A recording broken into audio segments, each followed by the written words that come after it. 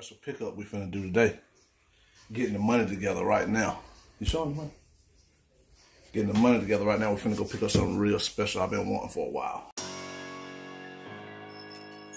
Finna go get it. Still gotta hit the ATM and get a little more.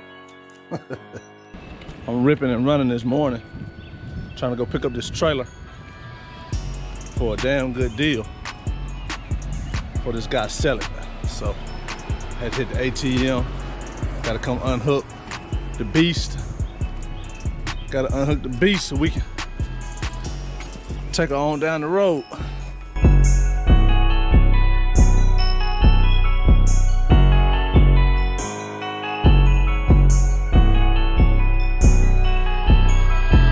I made it out here.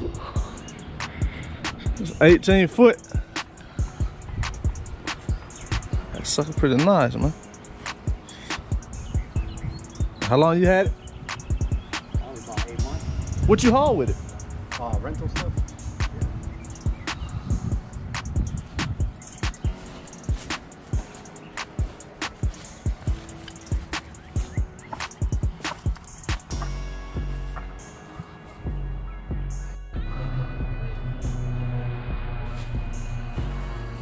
Yeah.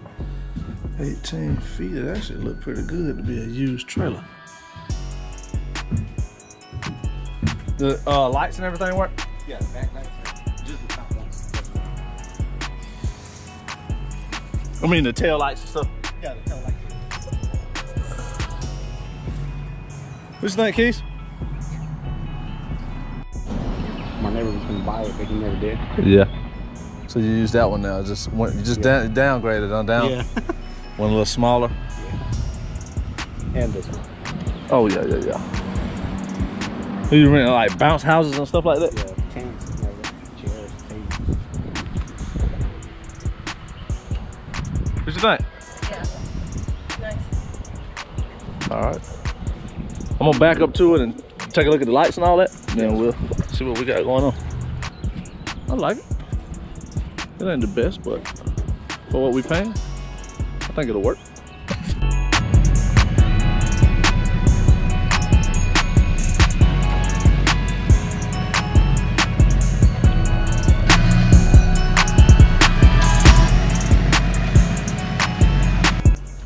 Alright, that's where the magic happens right here.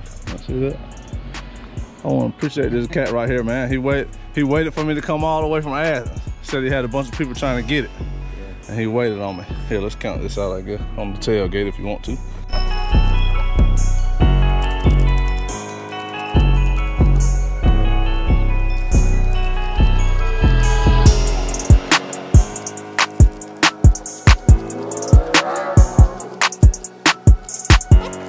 My man here say he rent out party stuff. Tell me what you do, man.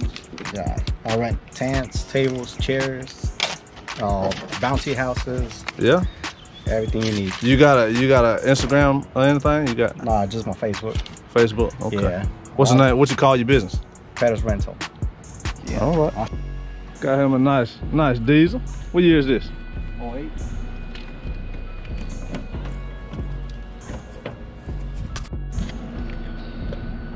There it is. Perez Rental. He can get you taken care of if y'all out here in the Greenville, South Carolina area. Hey, I appreciate it, man. All right, man. Thank you. All right. Ready to hit the road, Keith? All right. Let's see y'all back at the house. Made it back home. Let me give y'all the tail of the tape. So we got an 18 foot by 8.5 foot enclosed trailer. Kind of wish it had a ramp on the back, but that's all good.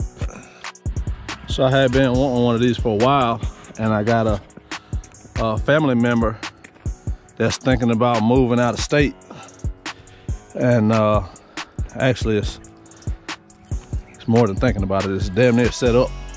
So I'm like, well, why you want to rent a U-Haul and pay gas or pay a moving company when we can just get us an enclosed trailer? We split the cost, We load your stuff up, we take it up to the where you're moving to, and then, you know, we keep it. Keep it in the family. Or I keep it. And it's kind of the way I was thinking. So we found a good deal, and we picked this up for $2,500. So 18 foot by 8.5 for $2,500. Normally, I've been looking for a while. I haven't seen any 18 footers for less than 3,000. So seems like 3,000 is the, you know, price everybody wants for, really for 16 foot and up. So I felt like we did pretty good. I think we did real good. So now I just need to figure out how I'm gonna make some money with this sun gun, because that's what it's all about. So I don't know, maybe get a shitload of tables and chairs, start renting out, you know, tables and chairs for events or something like that.